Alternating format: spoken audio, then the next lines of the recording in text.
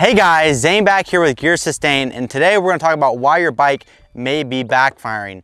Now, a couple key components here that we want to talk about beforehand, before you diagnose or before you have any ideas why it could be backfiring, like I showed you in the previous clip before.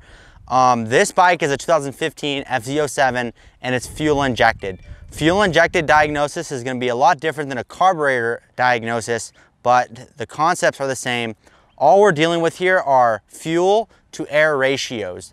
The reason your bike is backfiring is you either have too much fuel and not enough air, or too much air and not enough fuel. So if it's a bike with a computer chip like this one, you're gonna have to bring it in to a shop to get it tuned.